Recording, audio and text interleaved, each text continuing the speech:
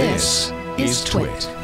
Over the weekend, there was a little kerfuffle of sorts on Twitter when fair use expert Corey Doctorow announced that he'd received a takedown notice from electronic scooter company Bird because of a link that he put in an article on Boing Boing, his website, about how to repurpose an old scooter. Now, that's right. It was a takedown notice for a link. Bird has since apologized to Doctorow for its overzealous lawyers, but we still thought it was worth talking to the author of the original article, which was posted late last year. Welcome, Brian Benchoff from Hackaday. Hi. Thanks so much for coming on. So before we get to the contents of the article itself, were you surprised by all the brouhaha over the weekend? From Corey Doctorow?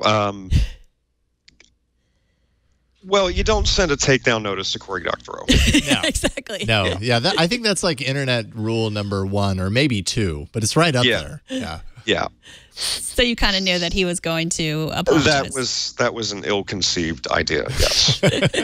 Maybe they just didn't know who he was. So I'm not sure what's going on there. So tell us how you got the idea to repurpose these scooters. Well, so over on the one of the Scooter Talk forums, some genius, absolute genius, realized that his town impounded scooters, which means there were hundreds of scooters sitting in just a lockup in town.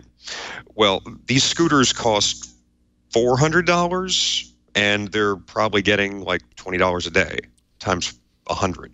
So those scooters are literally unprofitable for Bird to claim. They can just buy more and get,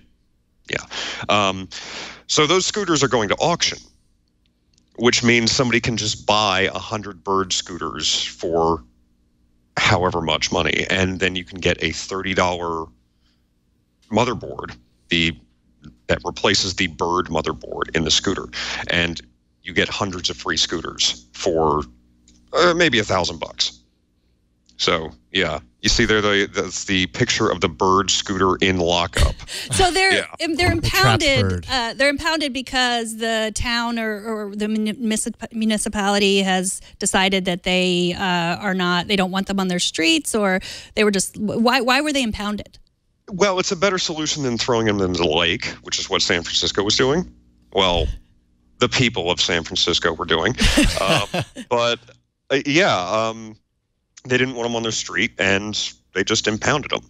So, I mean, move fast and break things like laws. So right. So we should back up a little bit. So these Bird and other scooter companies just put them out there without first getting the right to have them out there. Oh, yeah. It was back in... what was it, March or April last year, that they just arrived. They just... It was magic. The scooter tree, just the scooter harvest.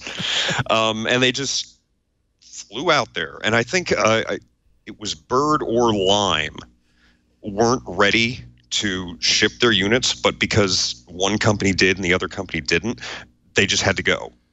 Because first mover... whoever gets there first wins. The early bird gets the worm. Ooh. Oh, yes. Hey, yeah, that was good. That was very good. Yes. I mean, that might have actually been part of their business plan. I could see that on the printout. So talk a little bit about kind of how we got here to Corey Doctorow posting and then them, getting all legal. Like, you posted the article last year that kind of illustrates how you do this. This was not approached by Bird. It was the attention that was shown on it by Corey Doctorow's post. Talk about that a little bit.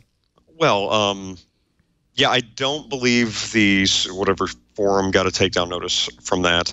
I didn't get a takedown notice from that, but I don't know if it's a popularity thing. Like, you put this on Boing Boing, a lot of people are going to see it. That's true.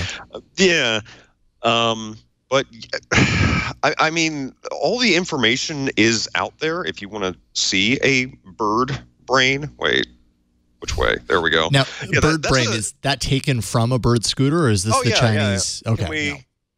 So we have the Bird. Oh, man, there's lag. So this is just a Bird brain, and all it is just a board with a particle dev board and a GPS unit. And the stock unit, which you can buy from AliExpress or China, is just $30. And this is a drop-in replacement. And this replaces this. So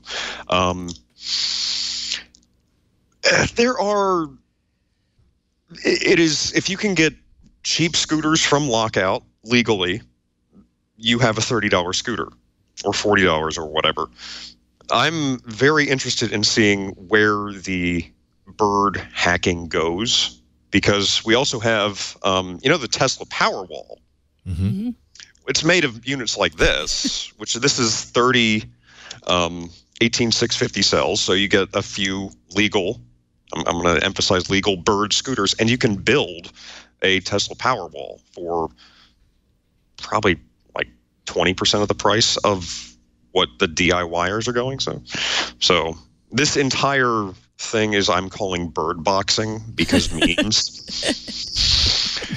So yeah.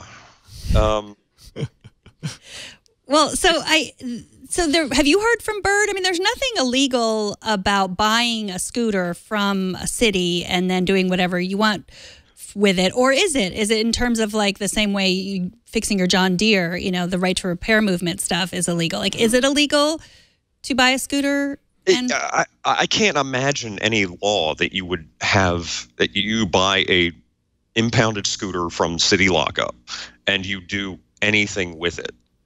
I can't understand how that could be illegal, because Birds, it was the DMCA for Corey Doctorow, that it's not hardware. This board, it's not software. This board, there's no encryption on this board, and removing this is not defeating encryption. I mean, so. And it is an interesting question, because it's a question the question in the past around the right to repair movement is about ownership. Like, I own this, so therefore I should get to fix it. And you do own it, but like Bird never imagined that people would own their scooters. That wasn't their hope when they came up with this idea for scooters on-demand scooters. For the Bird scooter, there's no real secret sauce. These are Xiaomi or something, just standard off-the-shelf Chinese electric scooters that you can buy right now for $400. Okay, and then they drop in, they have a nice little injection molded thing with the QR code on top, and they drop their Bird brain in. That's how Bird manufactures their scooters. If you just take that off, there's nothing Bird tied to the scooter. The scooter can be independent of the Bird brain with this $30 motherboard replacement. So, because that's the way it was prior to Bird snapping it up and putting their own stuff on there to begin with. I mean, literally, you could take this, buy a $400 scooter, and make your own Bird scooter, if you wanted to, for some reason. Yeah. You too can own your scooter by the limitations of the company Bird. Yeah, so you mentioned in your write-up just about how kind of the scooter hacking world, you say, is one of the most interesting adventures, let's say, in modern day hacking. I mean, you talked a little bit about this kind of the Powerwall aspect of this. If someone was to go to auction and snap up a bunch of these, what else could they do? I'm not the hacker type to know what I could do with this, but what are some of the cool things you could do? Well, okay, I want to preface this by saying that picking up electric scooters from the sidewalk and then turning them into anything is the most cyberpunk thing. This is the cyberpunk future we all deserve, because it's awesome. Apart from that, I can think of possibly 3 things. You can take the battery module and build a Powerwall, because I mean this thing weighs like 3 or 4 pounds. This is how many? This is what, 280 watt hours. So you get a couple dozen of those, and you can run TV for a day. The Powerwall idea. There's also a motor inside. I haven't done the math, But if you wanted to build a drone out of it, I don't know if it would work. It's kind of a very large, low RPM motor. You might be able to build a fixed wing drone, but you might not be able to build a quadcopter. And then, of course, you can just have a scooter or a non-electric scooter. Oh, a non-electric wait, scooter? Why not? Why not? Why not? I don't even know what that is. Yeah. I think this is sort of ridiculous. I think Bird is back down they've fully backed down because the idea is, we're creating so much tech waste, and we should be encouraging people who are going to make something out of it to repurpose it to use something else. So, So is that mostly what you do on Hackaday? Repurposing stuff? It's repurposing things. Ironically, some of our best hacks come from people finding stuff on the sidewalk, like an old projection TV, and let's just turn that into a 3D printer, which, I mean, let's talk about the legality of finding stuff on the sidewalk and repurposing it for our own needs. Like a scooter. But... it's repurposing. It's bizarre cyberpunk engineering. So, yeah. Love it. Well, Brian, thank you for giving us the cyberpunk future that we all deserve, helping give us that. Brian Benchoff is a contributor to Hackaday. He is also an insecurity researcher. You can find him on Twitter and GitHub at bbenchoff. Thanks so much for coming on. Thank you, Brian. Thank you. We appreciate it. Take care. Talk to you soon. Yep.